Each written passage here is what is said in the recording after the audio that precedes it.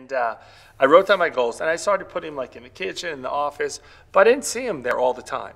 So then I decided, write down my goals, and I scotch tape them to my bathroom mirror. Because what I realized, Nick, at least twice a day I'm gonna be brushing my teeth, but more importantly, I get up in the morning, my brain's clear, and it's right there.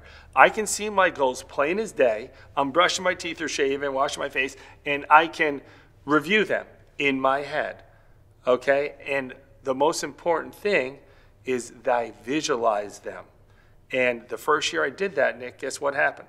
I hit every goal at the end of the year. So the next year I did it again, and I decided to challenge myself a little more, make some of these goals a little harder to attain.